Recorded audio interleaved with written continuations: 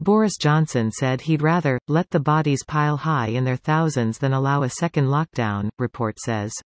Here's a summary of the article.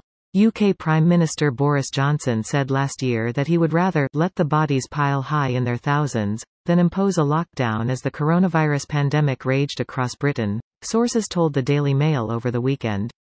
The sources said that Johnson made the comment at a meeting at 10 Downing Street in October where he eventually agreed to impose a second national lockdown. A spokesperson for the opposition Labour Party said, "If this report is true, then these are truly shocking and sickening comments from Boris Johnson. It is hard to imagine how families who have lost loved ones to COVID will feel reading them.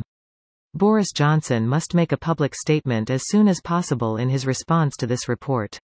The report followed an extraordinary row between Johnson and Dominic Cummings, his former chief advisor. Cummings, who left Downing Street acrimoniously in December, published a blog post on Friday denying accusations from Downing Street that he was behind a recent leak of text messages between Johnson and the billionaire James Dyson. Downing Street last week attempted to defuse the row over the flat's refurbishment by saying Johnson would meet the cost himself. This post received a score of 25,000, with an upvote ratio of 90%. Here are the top comments in response to this article. So he let the bodies pile high in their thousands, then called for a second lockdown.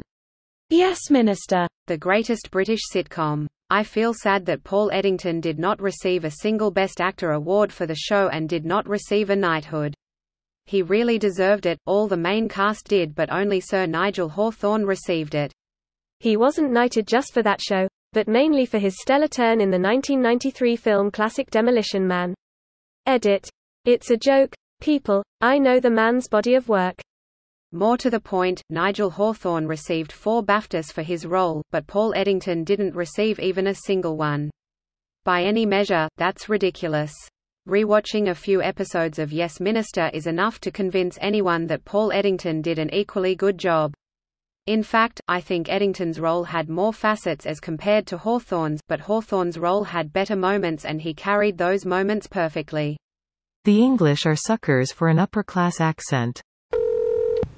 This is kind of like in Shrek where Lord Fuckwad tells his knights, "Some of you may die, but that is a sacrifice I am willing to make," to thunderous applause. Just a really weird promise to make to your people. And the people keep voting him and the Tories back. Just can't comprehend. People are fine with people suffering and even dying. Other people, the Tories' skill is in getting enough people to believe it couldn't possibly be them. It's never a problem until it happens to me, the Conservative mantra. You see, COVID-19 viruses have a preset kill limit. Knowing their weakness, I sent wave after wave of my own men at them until they reached their limit and shut down. Donald, show them the medal I won. A few of you will be forced through a fine mesh screen for your planet. They will be the luckiest of all. That's what the boss at my work said too. I'd rather have people die than lose more money, and he doesn't even own the company. Some people are just morally fucked. I was working at a law firm initially, and one of the big names there was trying to take it seriously and do all remote work. Only essential people coming in, and they had a cleaning crew mega disinfect everything every night. HR and a few of the other people up top didn't want to. Eventually they sent most people to work remote, but it was a fight. It's insane how much people will do for the bottom line though. Damn, that's harsh, man. It is a sacrifice that he is willing to make. Easy, Farquaad. In breaking news, upper-class fuckwit doesn't care for the average person. This video was automatically created by Reddit to speech. The article and comments in this video were selected from Reddit according to their upvotes, and any paraphrasing was performed by smmry.com, without any human intervention.